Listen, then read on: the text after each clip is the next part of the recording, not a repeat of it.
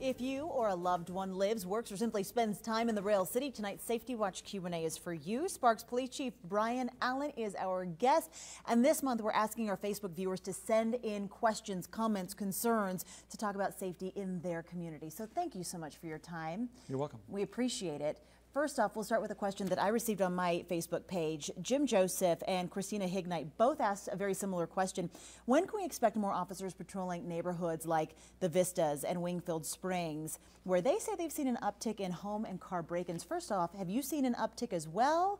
And what is being done to protect these folks? Some of those crime trends are cyclical in nature, and they come up at times. What we're doing as far as our patrol staffing and how we are looking at enforcement is really focusing on the types of crimes. We meet weekly with our crime analysis and our crime suppression team and our detective staff to look at what crimes are being committed. We really focus on 5 crimes: all of the burglaries, residential, commercial, and vehicle, grand theft auto, and robberies. Okay. And as we see increases in those crime trends on a weekly basis, we can then adjust staffing to meet the needs for those types of crimes. So it's always changing. Good it's always changing. Next question, Tim Nichols says he's seeing panhandlers, especially at the intersection of McCarran and the I-80 off-ramp. How is this type of activity typically handled? Homelessness and the panhandling that come along with that at those locations is really a difficult situation. You have to kind of decipher between those that want to be and want to live in that homeless lifestyle versus those that have been forced into homelessness based on life situations. So initially our officers will try to make contact with them when they have the opportunities and abilities outside of calls for service and try to determine what their direction they really need to go in. Okay. Those that try to need resources, we try to direct them within the resources that are available to us.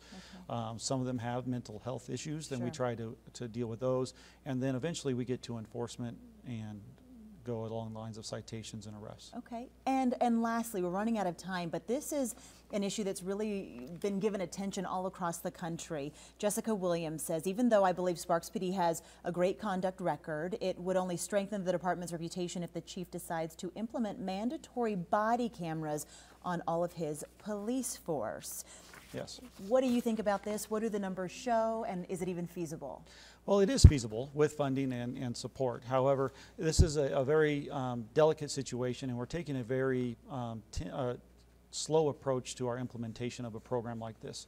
Okay. Obviously, there are great results out of it. Decrease in use of force, decrease in citizen complaints, increased accountability. But there's also issues on the back end of this that need to be addressed before that.